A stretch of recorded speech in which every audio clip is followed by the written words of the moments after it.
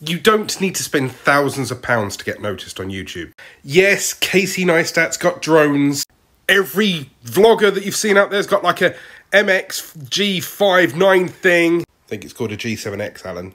Everyone seems to have DSLRs. Massive tripods and huge £1,000 cameras. They're wrapping huge gorilla pods around trees. They've got massive zoom shots and huge microphones. All you need is a camera, and all you need is something that can take audio. For some of you, you know this because you've been making videos on TikTok or Instagram. You've had a smartphone in your pocket since whatever day you started at school. I started with a very shitty webcam that, if I was lucky, would record at 24 frames per second. And if I really pushed it, HD.